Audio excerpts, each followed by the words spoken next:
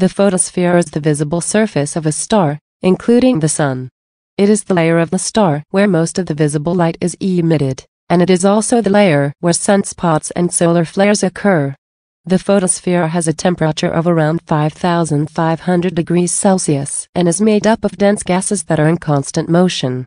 This layer is also responsible for creating the visible limb or edge of the sun that we see during a solar eclipse. Studying the photosphere is important for understanding the behavior of stars and their magnetic fields, as well as for predicting solar activity that can affect our planet.